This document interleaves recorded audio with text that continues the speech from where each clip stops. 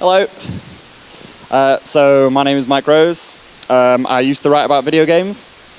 I used to write for Kotaku and Gamasutra and places like that.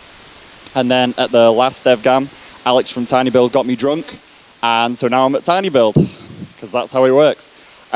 So I do a few different things at tinyBuild, but one of the things I do is find new games for us to work with. So if anybody has anything they'd like to show to us, then do just come and find me, because I'm British, so I'm very easily approachable. So yeah, just come and find me and talk to me and show me your game. I will look at every single game, and it will be awesome. So today I am going to talk about, as the title suggests, I'm going to talk about Twitch and just video in general, things like YouTube, and essentially just trying to get your game covered by these kind of people. But just before I talk about that, there's one thing I wanted to mention. So what I essentially understand is that there are so many Russian developers. I was looking through all the games that were in this game jam recently, and there was like 300 plus entries. Kind of blew my mind how many games there were coming from Russian developers. But in a lot of the, especially when I was writing about games, we barely ever heard about them. And it's a massive shame because there's just so many amazing games coming out of Russia. So one thing I want to say about this talk is that everything I'm going to talk about absolutely applies to you, and you should definitely be doing. You shouldn't be looking at it and thinking, oh well, I can't go and email the Kotaku and people like that because they're not going to care about my game. They absolutely will care about your game. They don't care where games are from. When I was writing about games, it was all about how good the game was. So you absolutely need to talk about your games, because if you don't talk about your games, no one's going to hear about them, which is, again, a massive shame. So yeah, I just want you to keep that in mind, that I absolutely want you to talk about your games. You should come and talk to me about your games, because that's the only way anyone's going to hear about them. Just before I talk about the video stuff, I've talked before about trying to get the kind of press to talk about your games and write about it. I did a talk a couple of years ago called Getting Your Independent Game Noticed. You can watch it for free online. It's on the GDC Vault. If you just go on there and search for that title, you will find that video for free. So it's definitely worth going and watching that, because it will kind of give you the background on certain things that you should do when trying to get the press to care. Okay, so I've got through all of that now. Let's talk about video. So I'm going to be talking about Twitch and YouTube, and very briefly about Vine as well, strangely enough. So I'm sure you're all very much aware, but I'll just sort of mention what this whole thing is about. So what has happened in the last couple of years is that getting covered in the press, getting written things about your game, is still important, but not as important as getting someone to make a video about your game or stream your game online. The fact is that if somebody, someone can write an article about your game and it might get a couple of thousand views to your website or something, but if someone like Total Biscuit or a big YouTuber like that makes a video about your game, it can basically just sell your game single-handedly. So it's really kind of important. So yeah, the YouTuber thing has been happening for a while, but now live streaming on Twitch is starting to get rather big as well. So I'm basically going to talk about the best ways that we have found to get people to kind of cover your game in video. So for tinyBuild, we've been working with video and YouTubers, etc. for quite a while. So when tinyBuild's first game, No Time to Explain, came out, the press weren't totally into it, and it didn't really get much traction there, and therefore it didn't really get many sales. But then YouTubers started playing No Time to Explain, and they just loved it. There's videos, if you go on YouTube, there's videos with tens of millions of views on them for the game. And just because of that, the game sold really well. It kind of shows you the thing that the YouTubers can do that the press can't. So then, when speedrunners came out on early access, again, the press covered the game, they liked the game, and yet we still didn't see, you see what the press do, they do little bits here and there, tiny spikes, And then YouTube has started playing speedrunners again, and all of a sudden there's tons of people playing it. And then like with live streaming, so we've been doing working with a lot of Twitch live streamers recently. When PewDiePie live streamed speedrunners, it was actually like the biggest sales date for speedrunners, which is kind of amazing.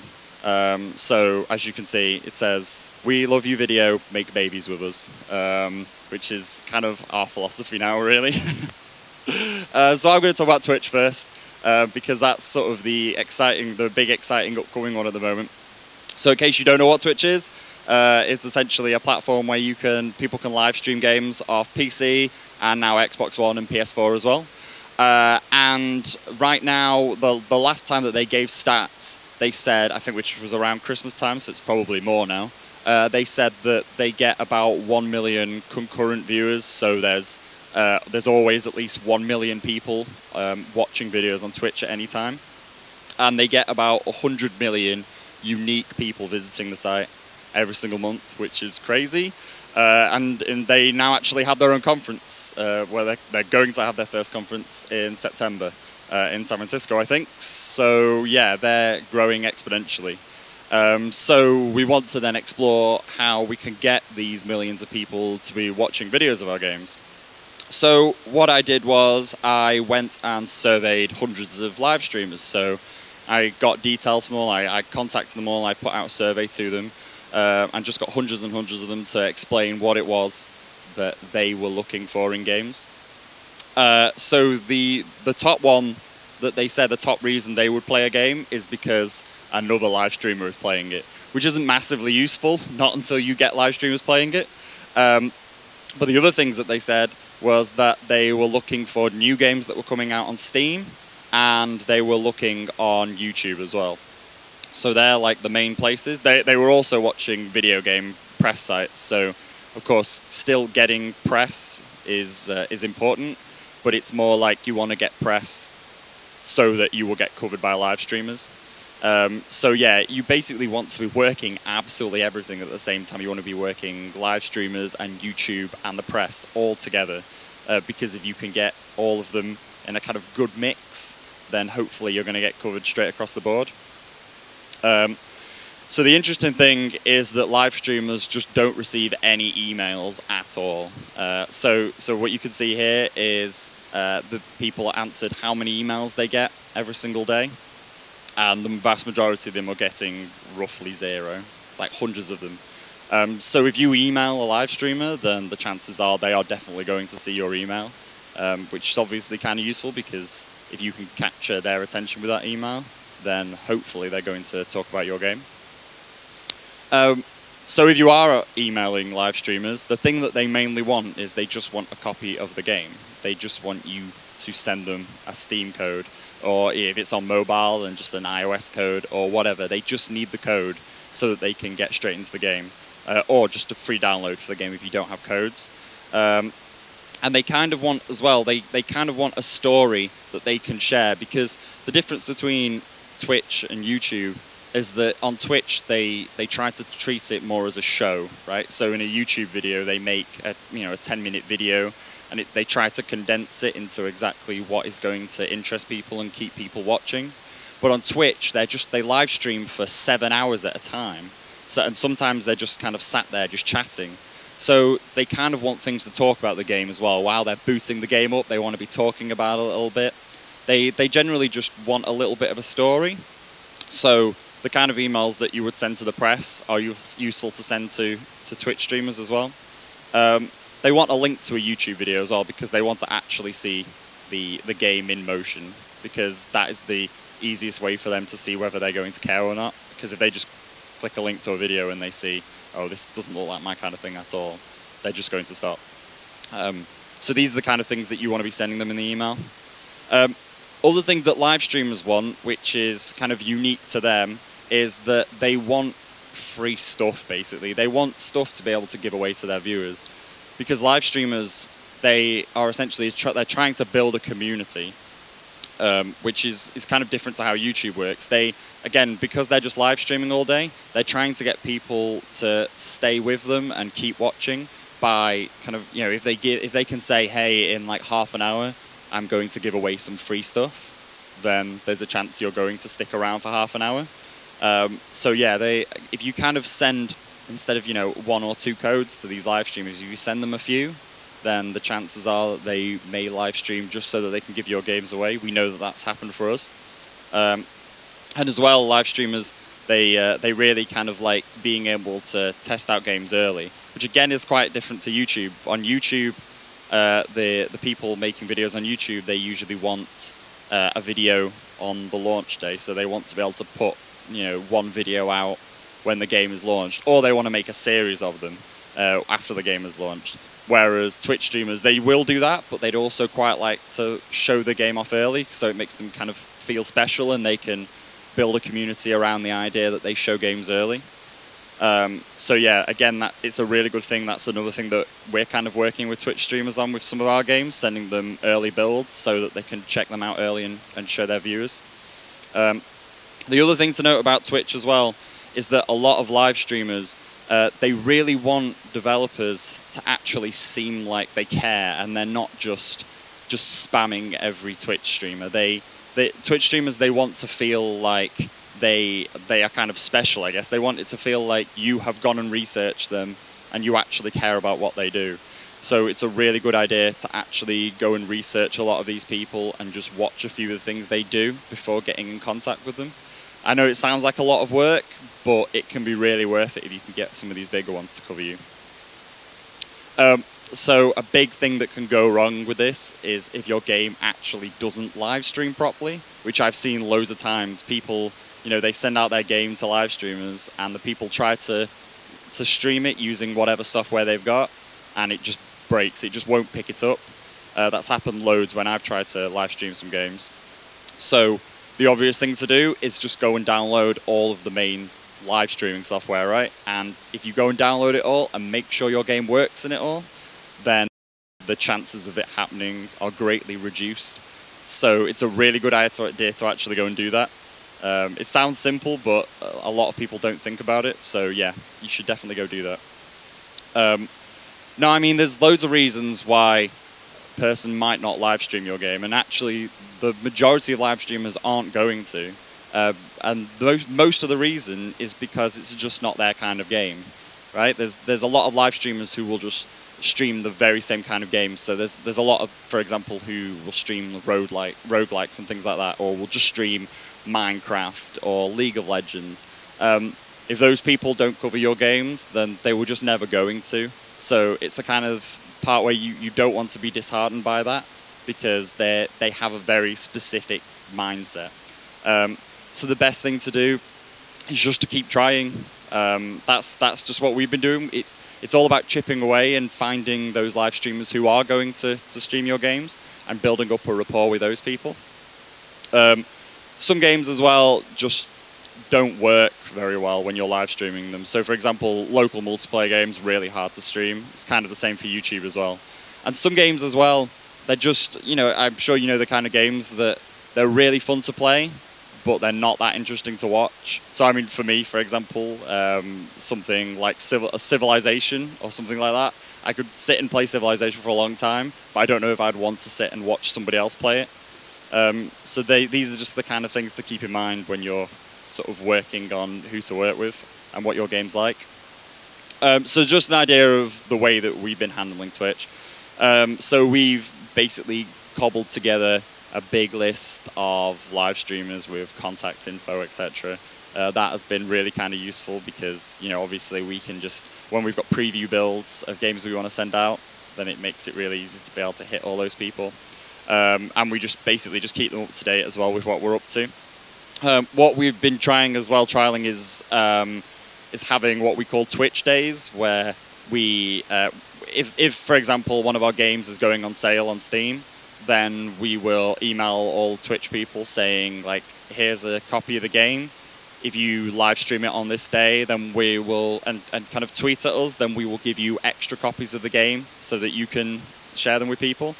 And that seems to work quite well. We're still kind of trying to hone it, but it seems that that's the kind of engagement that Twitch streamers will work with. And as well, just actually working directly with Twitch is a thing that I think a lot of developers don't think to do. So Twitch, even though they're massive now, it's still quite early and they're still trying to work out the kinks of how exactly they do things. And if you just get in contact with Twitch, the chances are that they might want to just work with you directly, especially at one of their kind of live events. They have a lot of, especially all the PAXs and E3s and things like that, they have big presence there. So you can definitely try and get in on their live shows. Of course, the other thing you can do with Twitch as well is actually just live stream the development of your game. So I know that there's people who just every single day just live stream the whole game, live stream all the development, them kind of sat at their computer and their screens. At tinyBuild, we do a live stream every single Friday afternoon where we kind of basically sit with the developers and show where certain games have got up to. And that seems to work quite well. That's really good for building up a community. Rami from Vlambeer actually just wrote a thing a few days ago called Tips for Development Streaming that you might want to check out, because that has generally just got loads of info on the best ways, all the different things that you need for streaming development of your game. So you should check that out if you're interested in doing that. So this is useful. This is a list. I was telling you we had our list of info for getting in contact with live streamers. If you go to tinybuild.com/Twitch, then you can just find all of those email addresses for free. So yeah, that's really kind of useful if you want to be getting in touch with these people. Right, so I've done Twitch. Let's just briefly move on to YouTube as well, because that's still very important. So just a quick idea of kind of examples of why YouTube is important. So a lot of the bigger YouTubers will kind of single-handedly make a game a success. So for example, there's a big YouTuber called NerdCubed, and when he made a video of Race the Sun, I think Race the Sun had been on Steam Greenlight for a long time, many months, and where I think when he played the game, it just then immediately got through Greenlight. There was a Russian YouTuber played the Skulls of the Shogun, and after he kind of made a series of videos for it, and for Skulls of the Shogun now, it's actually, Russia's actually their second biggest country for units sold now. So again, you can see the impact that it can make. Total Biscuit doubled sales of 10 Second Ninja. PewDiePie, well, I'm sure you've heard of Flappy Bird. After PewDiePie played Flappy Bird, then Flappy Bird was absolutely everywhere. It's kind of crazy actually how much you saw Flappy Bird. So again, just the impact is just phenomenal. So YouTubers are mainly finding games through the press. So again, it's important to be getting written press for your games. But YouTubers are also, a year ago they weren't getting so many emails, and now developers have started to realize that they should probably be emailing YouTubers. So a lot of YouTubers now say they're starting to see the number of emails they get rise. And YouTubers are just generally seeing stuff on social media as well, so they'll watch, sort of Twitter and Facebook, things like that, and other YouTubers as well. Again, it's how it works. A lot of the YouTubers sort of hang out together online and will play games together, etc. So if you can get one big YouTuber to cover your game, the chances are others will as well. YouTubers are getting more emails, but they're still not getting many. So you can see here on the left is how many emails YouTubers are getting. So kind of still over 100 of them that I surveyed said they didn't get any. There's a few who are getting a number now. But if you see the number of emails that the press get, you can see they get loads. They get sort of up to 50 emails a day and more, which makes it a lot more difficult for the press to work out which games to cover. So YouTubers are very similar to live streamers. They just want a code for your game. They want a link to a YouTube video to see, sort of how it looks, so they can decide whether it would look good on their channel. And a story as well, just for them, just so that they can kind of bulk the video up. So ways that we've been working with YouTubers, like I mentioned at the start, we've been working with them for a while, and it's part of why tinyBuild has been doing so well. So, for example, in our game Speedrunners, we got a bunch of YouTubers to be characters in that, and that worked out really well for us. Just like with Twitch, we've got a big list of YouTubers in email so that we can get in touch with them all. And in the same way that we get in touch with Twitch streamers, we kind of send YouTubers preview builds and things like that. A lot of the bigger YouTubers will only want to make sort of one video about each game, so the chances are that they won't care about previews and things like that. Someone like Total Biscuit will specifically say that he will only make one video of a game on the day that it comes out.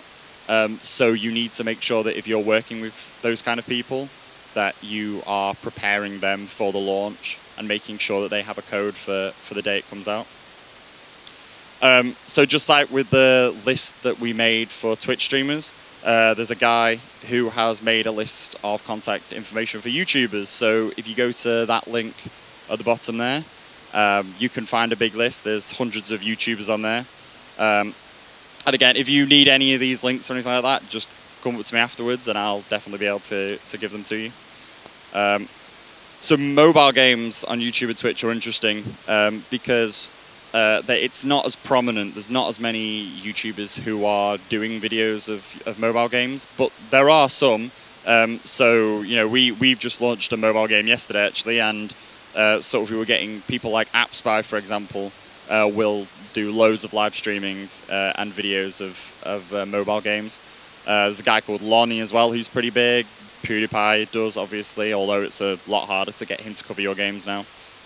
If there's a PC version of your mobile game, then obviously what you can do there is you can send them the PC version and ask if they want to play it for the launch of the mobile game, which can be useful. If you go to that link at the bottom there, that tiny URL, then you can find a list of mobile YouTubers. Again, it's not massive. I think there's about 70 or 80 of them, but it's still worth doing if you're putting a mobile game out. So Vine's an interesting one. We've just been exploring Vine at the moment. So if you're not aware of what Vine is, it's basically Twitter's version of video, where you can make small 6-second videos that just go on a loop. So we've been exploring working with Viners, and essentially the way it works is that you get someone who is big on Vine to make a video about your game, and that will hopefully kind of expose it to the mainstream. The problem with Vine is that there's not as many Viners who do video games specifically. There's more people who just do funny videos. But if you can get these people to make short videos about your games, then hopefully it will expose. We're still kind of exploring this a little bit. We're hoping that it's going to work for an upcoming game we've got, but it's definitely something to keep in mind. So just to give an idea then, using all of this of kind of how we do it, so we just released Fearless Fantasy yesterday on iOS. So basically we just tried to hit all of the obvious places and make sure that it was in front of as many eyeballs as possible. So the mobile press all knew about it and we got plenty of coverage there. And then sort of because we got that, then we're getting some people covering it on Twitch as well, streaming the PC version, which came out last year. So we essentially just said to live streamers, if you stream the PC version on Thursday, on the launch day, then we'll send you extra codes. And asking those people to mention that the mobile version's out. And same with YouTubers, we gave the PC version out to a lot of YouTubers. Other stuff as well that is worth kind of exploring, we did some Facebook promotions, kind of giving away some games on Facebook, doing little giveaways, asking people on Twitter to retweet, the kind of things. But essentially the way we see it, you just want to hit as many different places as possible. Because even if you get a small number of people covering you in each place, then it's going to build up to something big. Right, so just before I finish, I just wanted to mention again, everything that I've been talking about, you need to do. Okay, you absolutely need to do it. You need to be looking at these things, because if you don't, then people aren't going to know about your game, and it's just such a shame because there's so many amazing games I know coming from people in Russia. And I kind of want to play all of them. So, yeah, please do absolutely talk about all your games. Right, I'm done, so thank you very much. Thank you, Mike, for your amazing talk. It was really amazing. A big round of applause to our amazing speaker. And now, guys, it's time for questions. If you have some questions, just raise your hand and wait for our volunteer with the microphone. And please don't forget to mention your name. I'm waiting for your questions. Okay, first question there.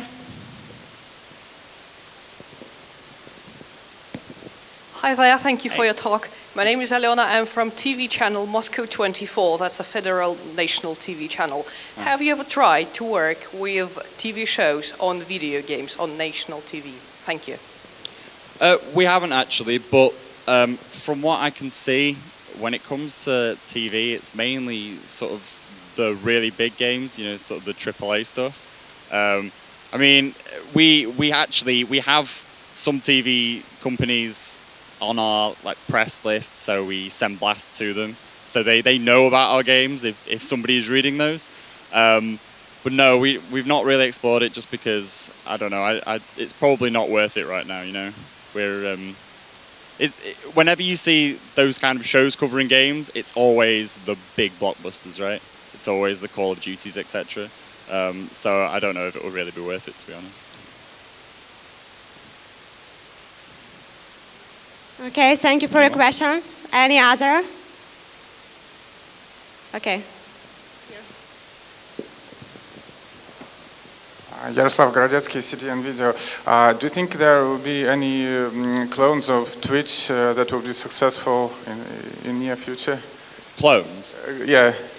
I've seen a couple. What was there was one that we were looking at, something box. I can't remember what that was called. I mean, there's a couple out there, and maybe one will, but I mean, right now Twitch is just so gigantic that it doesn't seem. I've seen some big Twitch celebrities who have said they're leaving Twitch and going to another one because for whatever reason Twitch should upset them. And they've gone off to another of these live streaming platforms, and then I've just not heard from them in a while. So it seems like, especially since Amazon jumped in as well, it seems like Twitch is the one to focus on right now. So I mean, we haven't been, like I say, we've been looking at other ones, but we've not really been contacting people on them right now. Hello. Mikhail Chuprakov, Nice Play Games, indie game developer. So, what is the best, how to get attention from YouTuber for my game? What is the best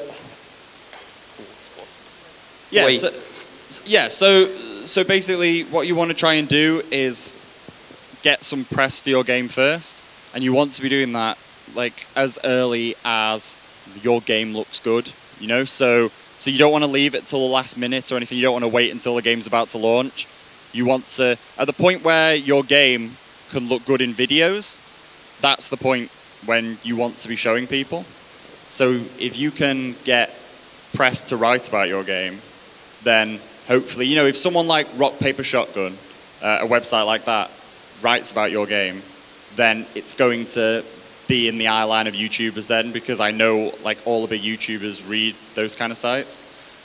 And it's all about just chipping away slowly. So if sort of 6 months before your game is going to launch, you are getting your game in their eye line and they hear about your game and they hear about it a few more times up until the launch, then when it comes to actually asking a YouTuber to cover your game when it comes to the launch, there's a much higher percentage that they are going to, just because it's in their minds.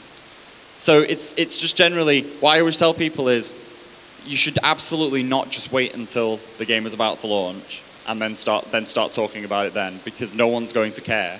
You need to be just chipping away slowly and letting people know bit by bit by bit. So just even with, you know, as you're developing the game and you put a cool new thing in the game that looks really great in a video, then you just make a video of that and you tell people about it and you show people the video.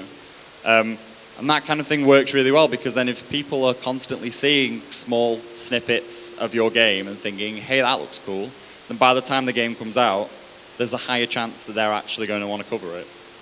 So yeah, it's like I say, it's all about just keep chipping away and keep trying over and over again. You won't see any effect at first, most likely, that when you put out a couple of videos at first, no one's going to care. But they are seeing it. Just because they don't talk about it doesn't mean it's not in their minds. And by the time that you put out something that does interest them, they're already going to have it in the backs of their minds. So that's kind of what it's all about, really.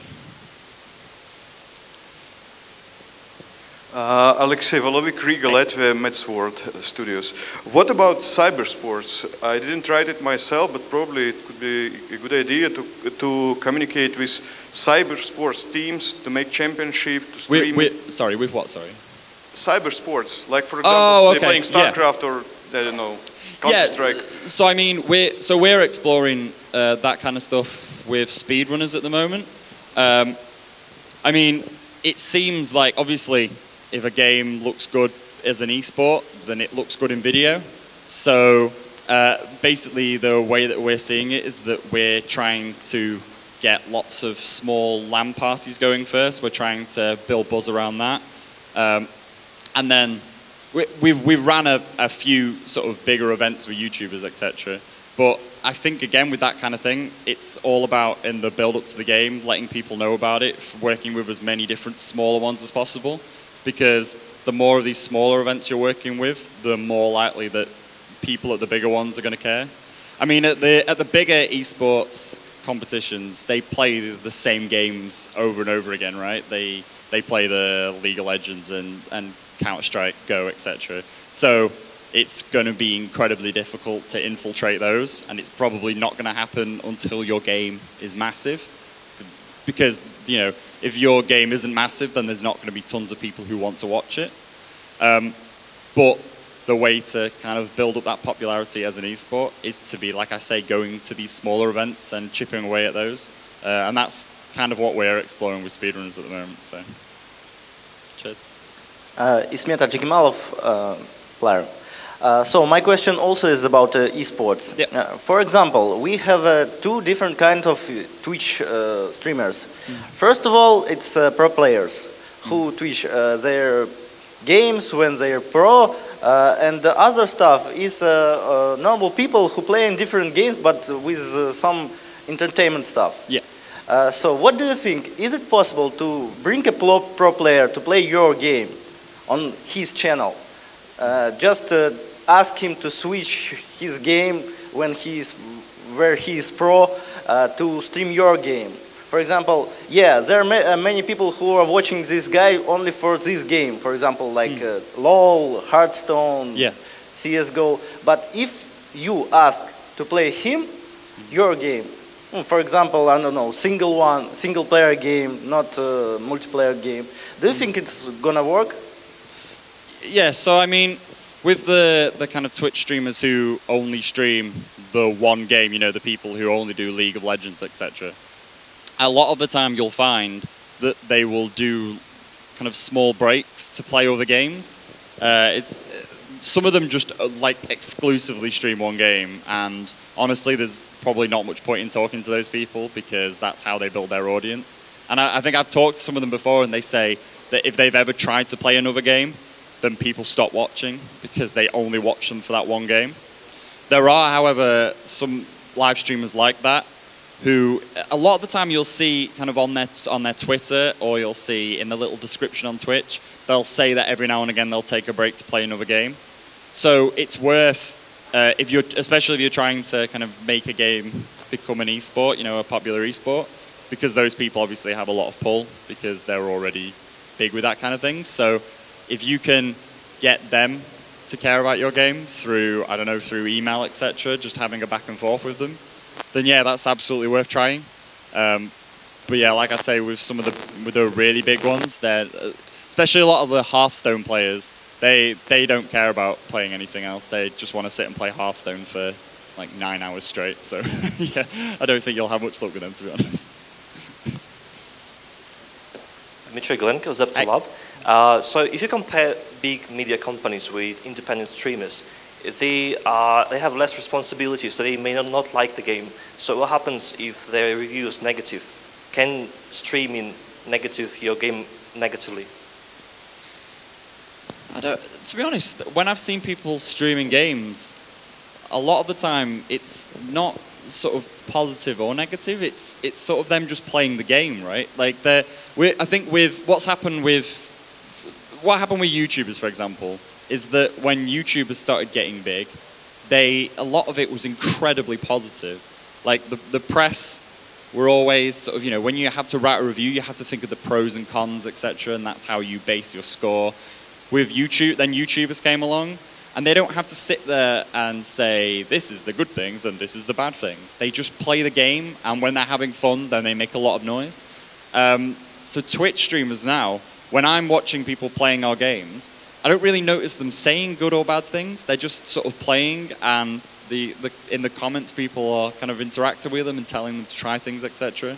So it's not really something we've ever worried about, because it's not. I don't think Twitch is a platform where that sort of criticism happens, to be honest. It's more just people idly playing games, really. So, yeah, I mean, I wouldn't worry too much about it. So.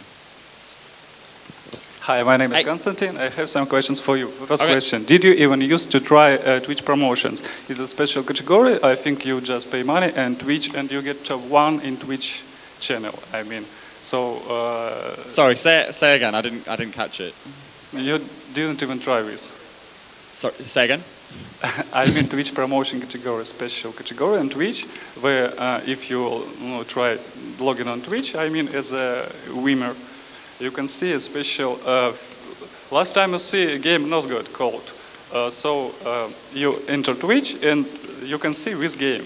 I think some, no. Oh, so you mean like getting your game on like the front page of Twitch? Yes, this one. It's a promotion from Twitch, I mean. Yeah.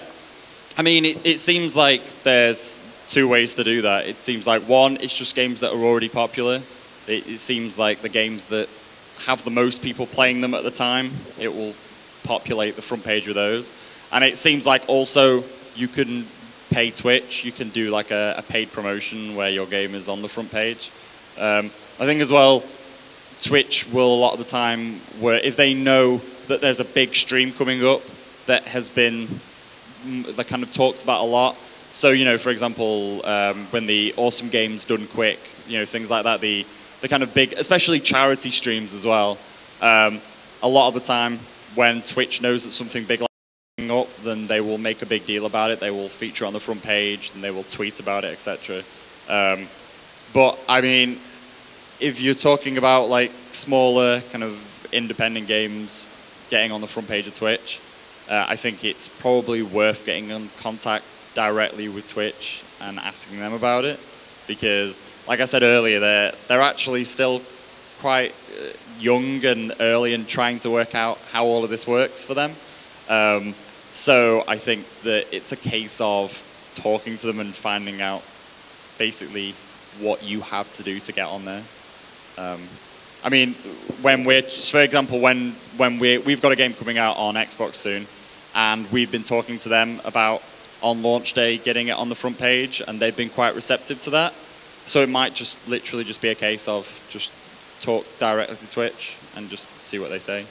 Oh, thank you. And the next question, did you even pay some money to YouTubers or live streamers? Or we just do this for free because you're tinyBuild or something like this? Sorry, say again.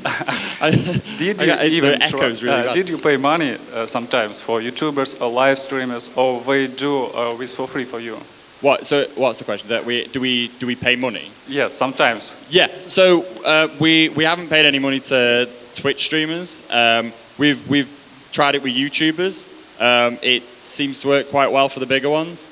But to be honest, I don't think you really need to as such. Like, a lot of it is kind of free promotion. It can be useful on a larger scale. I know that there's some people who have worked with, kind of big YouTube networks and done big events at E3 and things like that. And apparently that works quite well. But I think that it's the grander scale promotions, paid promotions, that work better than, just sort of paying 1 or 2 YouTubers here and there. So yeah, if you were going to explore that, you'd probably want to pour quite a bit of money into it, to be honest. Oh, thank you. And the last question, if it's not a secret, can you tell us about your most successful game promotion anytime? YouTubers or live streamers, doesn't matter. Effectiveness, I mean, the most successful case. What, the most successful for us, or yes, just any game? What, the most successful promotion for tinyBuild? Yes. Was definitely PewDiePie playing. So basically what happened was we worked with Gfinity, which is an esports company, and we worked with them and PewDiePie, and he live streamed the game, and basically he was just saying to people, I'm going to play the game now, and if you buy the game and then come online and find me, then we can play the game against each other. And tons of people bought the game just because they wanted to play with him. Because these people on YouTube, they're like celebrities to a lot of younger people. So the idea that they could play a game with like their hero is kind of, it's amazing the kind of engagement that you can get from that. So yeah, that was by far the biggest for us. Okay, thank you. That's all. Cheers. Unfortunately, we don't have more time for questions, and I have just something to say. Please ask only one question per person. Please respect each other and give the others chance to ask more questions, okay? So thank you one more time, and now